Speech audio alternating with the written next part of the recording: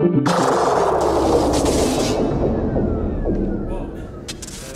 to the second presentation, which is held by Thomas Waldmann, and his talk is going to be about the BorgBackup project. So please give a warm applause for Thomas.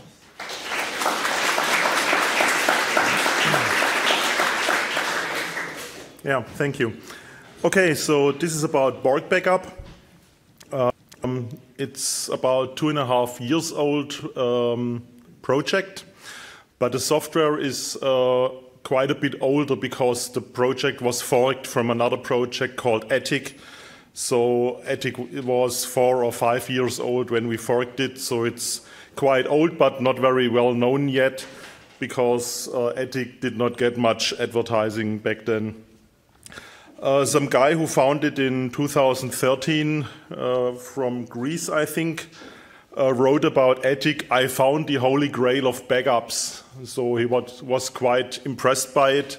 And for me, it was the same when I found Attic back then. It was quite kind of, oh, that's nice stuff. Let's use this. I was using rsync before, and I just searched for something more modern. And after looking at a lot of tools, I found Attic, and it was somehow the best. And it was in Python, so I hacked on it, and we had to fork the project because the original project was not going on quickly, and there was also no collaboration. So BorgBackup is kind of the fast-going Attic somehow now. This is a bit about me. I'm doing Python since about 2001. I think it started with MoinMoin Wiki project. That was basically the reason for me to learn Python. Also doing Linux since it was on floppies, free and open source software. These are some of the projects I was heavily involved in. So the first one you maybe know from the python.org wiki. It's running on MoinMoin. Original author sitting here. And not the original author, because I forked another project. Yeah, okay, same story. Yeah. The second one is a dynamic DNS service software written in Django. bepasty is a paste bin that can be used for binary stuff also. VPN gateway is not a software project, it's basically just some configuration. And BorgBackup, you will soon hear the details.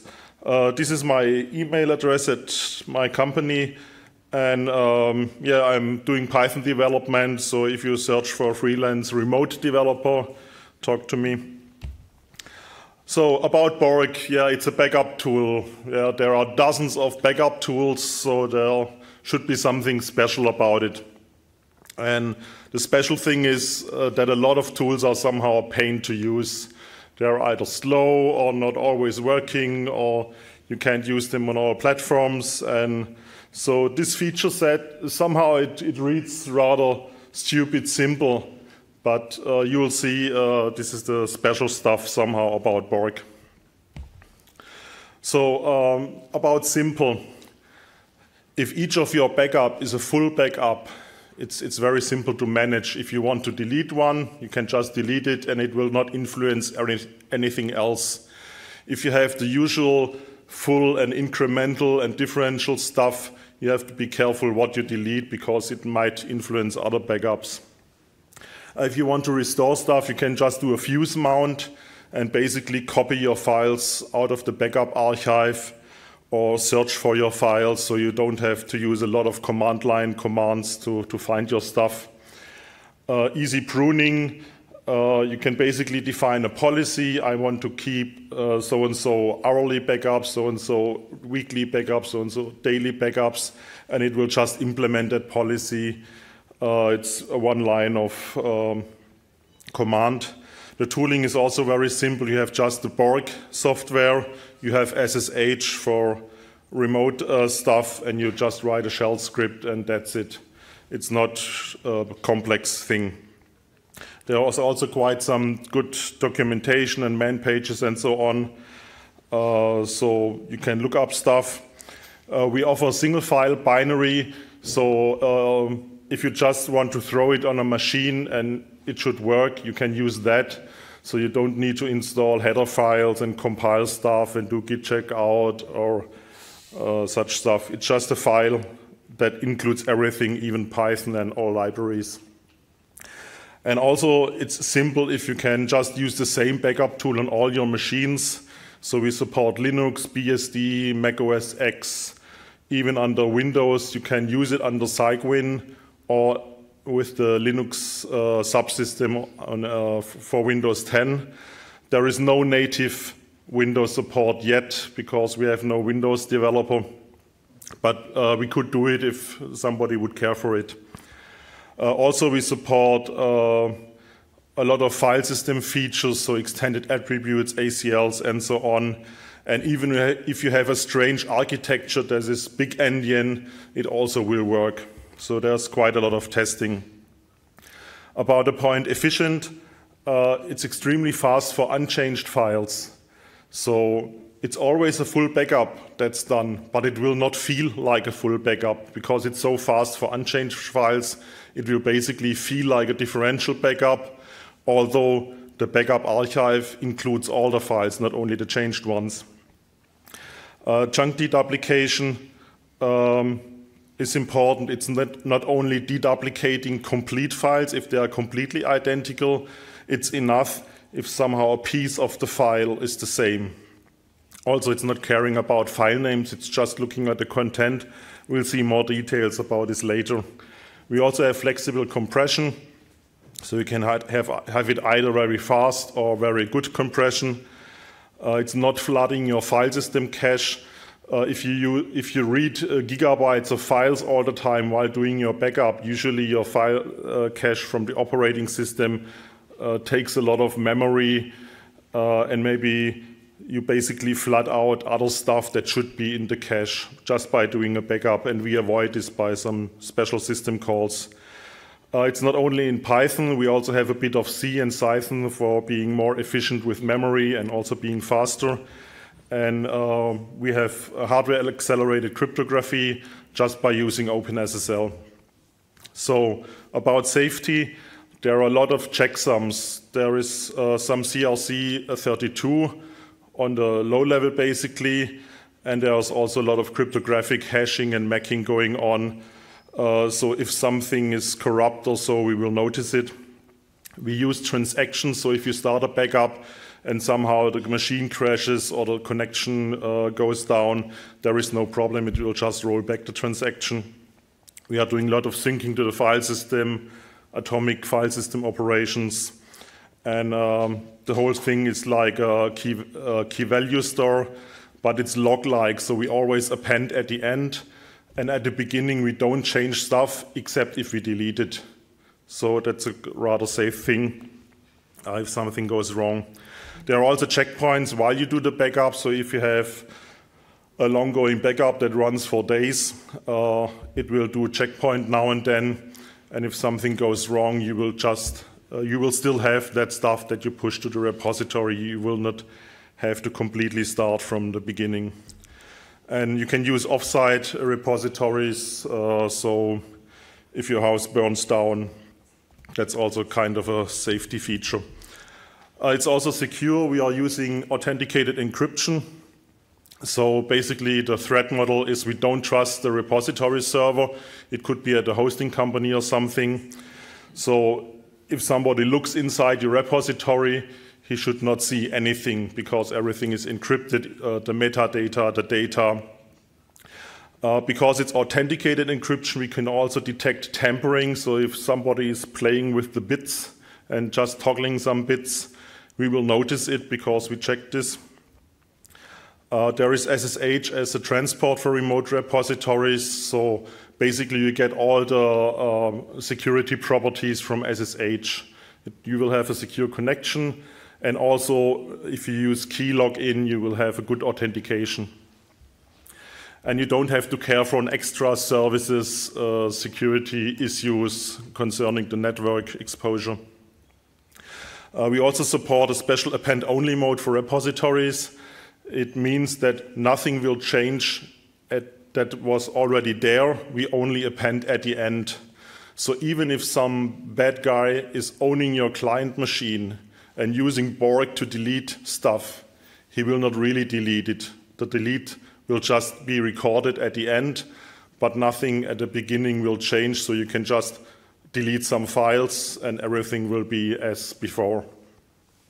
It's free and open source, so you can look in the code.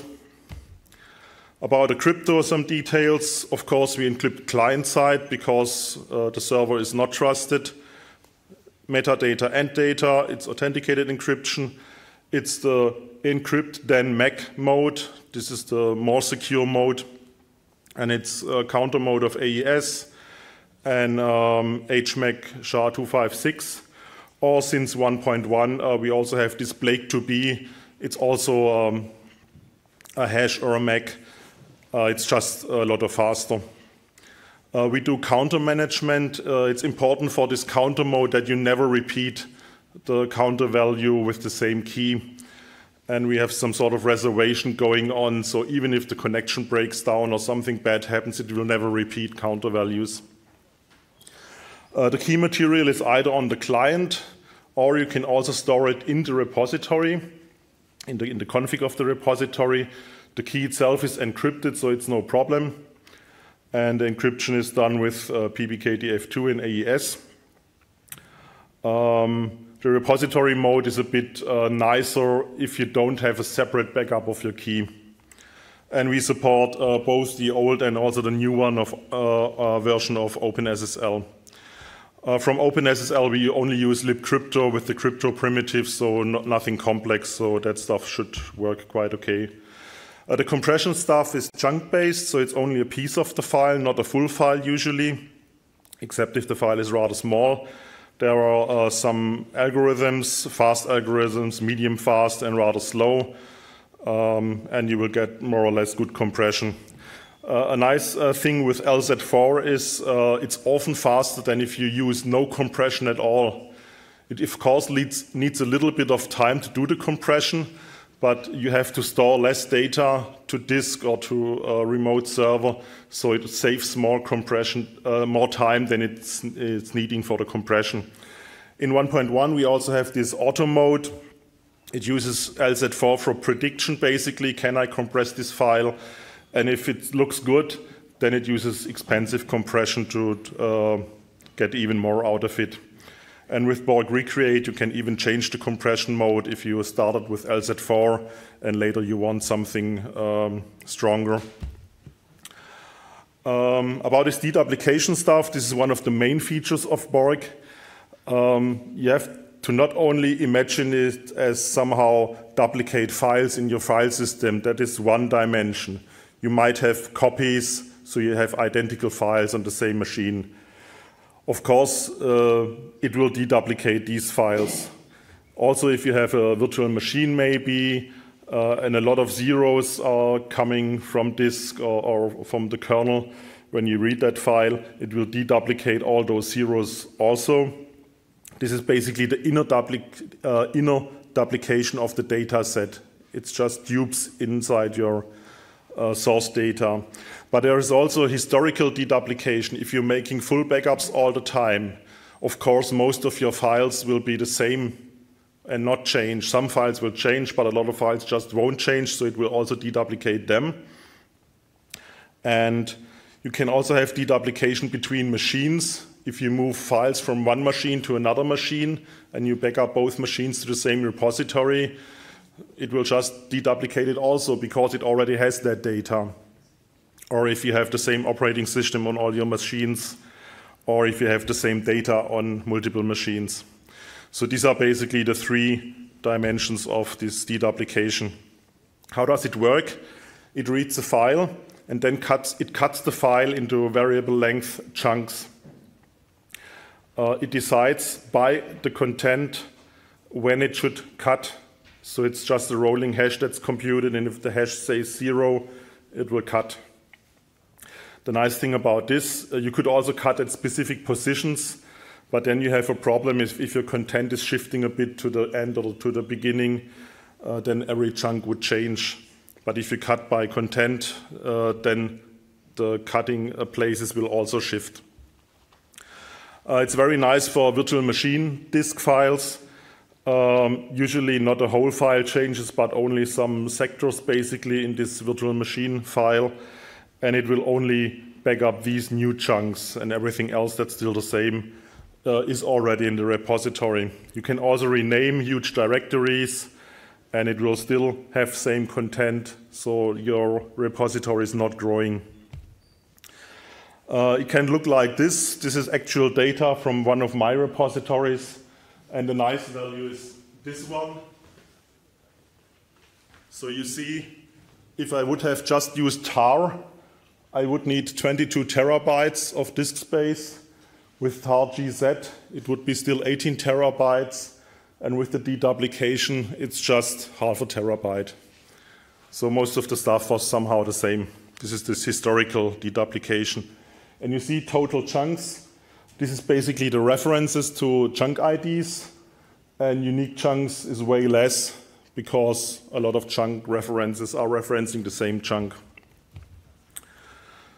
In the next version, we will introduce multi-threading. Currently, it's still single-threaded, and we plan to use 0MQ, so it will use more of your CPU, not just one or half of a core. The GIL might be no big issue because there is lots of I/O and lots of C code, so we can just release the GIL when doing that stuff. And we will also do some crypto improvements and maybe go to OpenSSL 1.1 as a requirement. Some stuff about a project. I have to hurry up a bit. We are using Python, Cython and C for the usual reasons. C, if it's extremely important to save resources. Cython is more or less glue code and interfacing stuff, and Python is the high-level logic. We use Cherry CI. It checks all the pull requests and all the branches and multiple Python versions. We use pytest and tox. Pytest is quite nice. It's not that much boilerplate like the normal unit test stuff. So it's actually fun to write code, write tests. And tox is on top of it, running pytest for every Python version. pyenv is also nice. If you want to have a specific Python version, for example, 3.4.0, you usually don't get it in your distribution. You can just use pyenv to install any version you like. And if you want to find somehow problems, then you always use the oldest point release, so the .0 release, because there are the most bugs. And people might even have that version. So if you want to find everything, just use the oldest version. And of course, if you are building something you distribute, you rather use the latest version because that's the best version. We also use a lot of virtual machines and automate this with Vagrant. So we can test on all these operating systems. And even a PowerPC virtual machine is possible using QEMU. And if you do that, you have way less surprises. Oh, it doesn't work on X, because you have tested it, so it usually works. PyInstaller is also a nice thing. It's making a one-file binary of all the stuff you need to run your software. So there is the Python code inside, a Python interpreter, all the shared libraries, except the glibc that needs to come from the operating system. But it's quite nice. You can just throw it onto your system and run it, and you're done. You don't need to install other stuff.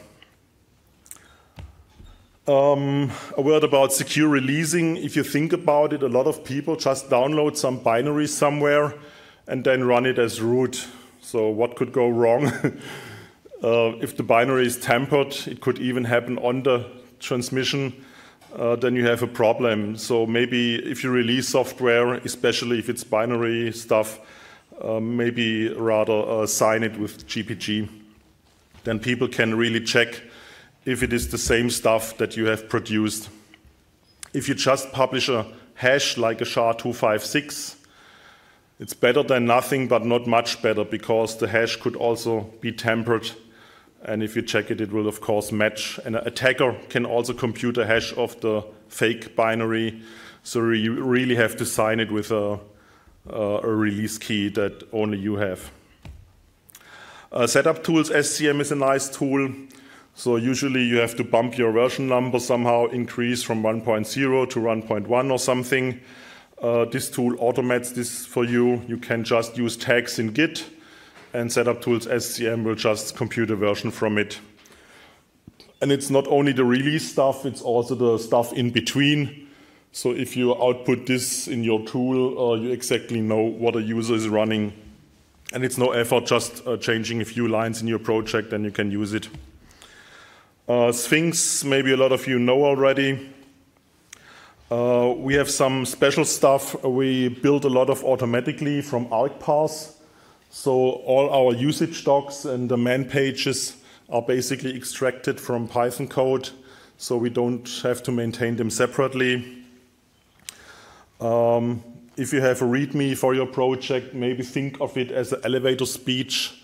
So don't write the installation steps into it, just try basically to sell the stuff because people read it and then decide if they use your stuff or not. So don't put a lot of other stuff in it. ReadTheDocs is quite nice. It hosts your documentation and it even supports multiple versions of your software. So users can select whether they want to read docs about 1.0 or 1.1. They have nice mobile support, offer PDF as download, and they also use Sphinx. And they pull your stuff automatically from GitHub, so you don't have to care for the hosting. Asciinema is somehow, it looks like a movie, but it's not really a movie. It's just some JavaScript interpreting a JSON file. And you can basically see it typing commands and the output. The nice thing is rather small. You can just commit it to your repository, and you can even copy and paste stuff from it because it's not a video, it's just text output by a JavaScript. And if in the recording you made some typos, you can just edit the JSON file. You don't have to record your video again. We use GitHub. I think most of you already know this. Maybe worth mentioning is bounty source. So if you want to have a way for people to donate funds to you and make fundraisers or basically put a bounty on fixing some issues, you can use bounty source for it. We basically, every donation we get comes in over bounty source, and I usually then just select some tickets and put some money on it. So basically the money gets distributed to the people who do the work and close this ticket. Yeah, milestones are quite nice for release planning, and you can reuse your documentation for the GitHub README also. We have a community repository where people can just say, oh, I've written that nice script for Borg, and then we can just link to them. So yeah, the usual GitHub features. The releases stuff is also quite nice because you can put all your binaries and source code there, and it's also based on a tag in the repository. Yeah, the usual communication channels. We have a mailing list, IRC, Twitter for support, discussion, release announcements. And you can help. We have a few developers currently, but could be more. Just try it maybe. If you like it, test it, find bugs, improve docs, whatever. If you use Windows and if you like Windows, we have no Windows developer yet, so that would be a good thing. Or if you use it, you can also donate funds via bounty source. And this is the homepage, and you can also grab me outside for questions. Do we have time for questions still? Yes, 5 minutes. Oh yeah, okay. So yeah, so I'm in time. Great.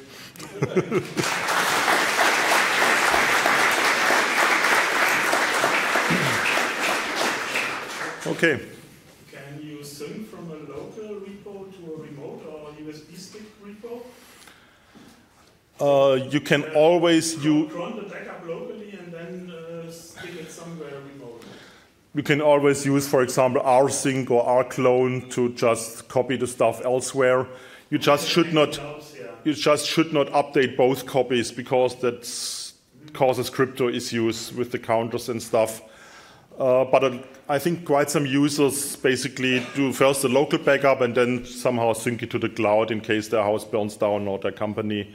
So that's one mode of operating it. We don't have direct cloud support. We just support putting stuff into directories or talking client-server over SSH, but then you need Borg at the other end, so it won't work with Amazon or something, except if you run a server there. Yeah. I have a question concerning the caching, because you mentioned deduplication between multiple machines. Yeah. And the caching is, I think, what makes it really fast. And if you have multiple machines, is there a way to sync the caches between the machines? Well, there are multiple caches. The question was about syncing caches between machines. Usually the local files cache is about the files you have on that machine, so it won't be useful if you sync it to another machine because the files might be different. There are also some other caches, but maybe you shouldn't do that. That's somehow too deep into the internals. There is one problem, by the way, if you use multiple machines and you push your stuff to the same repository, then you basically bring the cache out of sync with the repository. It's like cache coherency, the usual problem. Then Borg will be a bit slower because it has to rebuild some caches first before it starts the backup, if you do them alternatingly. So that's a bit of an unsolved problem yet. Can you push to the same repository at the same time? No, it's locked. It might be possible in the future, but not right now. Well, speaking about caches, you said you have some system calls, or you use some system calls to not invalidate the caches. This is effort-wise, I guess? Yeah. The call to not spoil the file system cache by pumping gigabytes of data is effort-wise. You can basically see, okay, I've read that data, but I won't need it anytime soon. So it basically just drops that cache. And there was some sort of a discussion whether that's good or bad if you do effort-wise, but I think overall it is good to do it. There were some people with other opinions, but I think if you always somehow flood the cache all the time, that's way worse than if you maybe effort-wise something that needs to get reloaded by some other process. Yeah.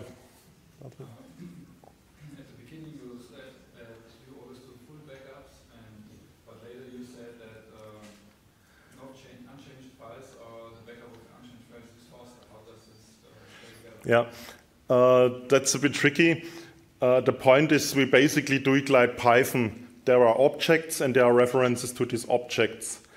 And the fast processing of unchanged files works with this files cache.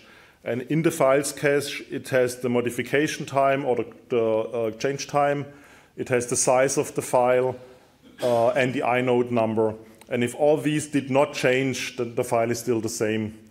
And it also has a list of the chunk IDs. And then it will just create an item by using that information. It will basically create the metadata, and everything else, the data, is already in the repository. So the full backup is just some links or pointers? Yeah, but it doesn't matter. It's like a hard link. It doesn't matter if it's the first hard link or the second hard link. So it's just a reference, basically. Yeah. You might hate that question, but is there a graphical user interface? No, not yet. But we have a JSON API meanwhile, so one could write GUI now, but there is nothing usable yet, except some small web interface, but it's only for very basic use cases. Also, there's a Python tool that takes command line programs and makes GUIs for them. But not for Python 3, I think. Yeah.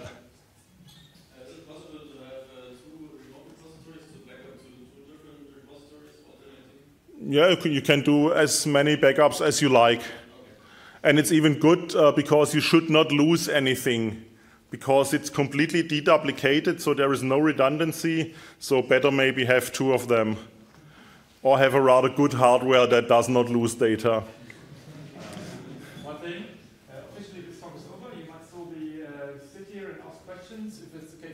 Yeah. But just mention that the lightning talks will Ah, start in okay. 10 minutes. So feel free whatever you want. But if you Yeah. want to leave, well, you're releasing. I will also be at a conference until Sunday at the sprints, for example, so just grab me anytime. And please So, hand out. thank you.